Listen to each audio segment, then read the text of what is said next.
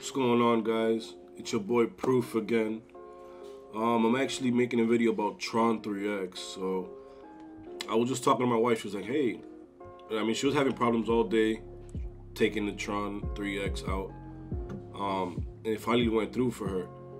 Wow, they were draining the contract, I believe. So I guess they rug pulled. I'm gonna actually check the contract address, which is right here. We'll see it on Tron scan. See how much money and everything's in the contract. Oh, there you go. Right when I opened it up. So looks like there was a good amount of Tron in here. Big amount of Tron. There's nothing in the contract right now, so I guess even if you're trying to take something out, it's gonna fail. Check the transactions. Yep, fail. So, there's nothing guaranteed in crypto. If you did get rug pulled, brush it off.